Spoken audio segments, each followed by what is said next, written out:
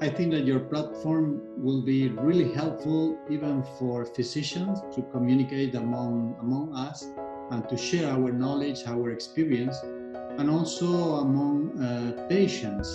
that they will be also be able to find a platform